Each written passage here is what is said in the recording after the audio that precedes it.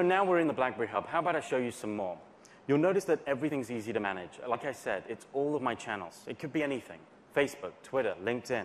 You see, if I filter each view, see, a friend of mine has sent me a request. Now, again, I'm not leaving the Hub. I can confirm and accept that right there. And you're not opening Facebook, right? No, it's exactly. Deeply integrated into the Hub. So there's no in and out.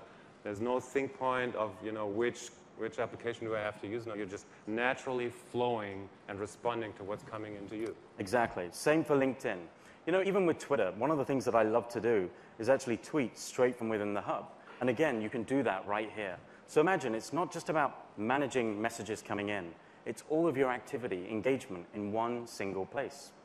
But it goes beyond that. So, you and I have a lot of messages, and I tell you what, I'll hold that down. You can see how gestures come in to manage.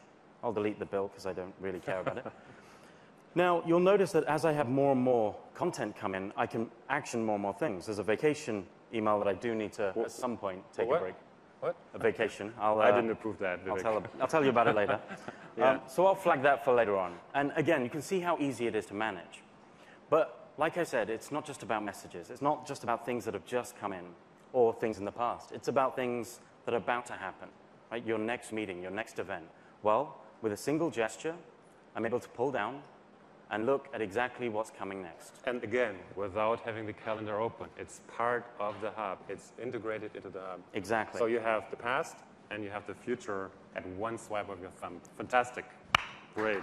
Love it. Love it.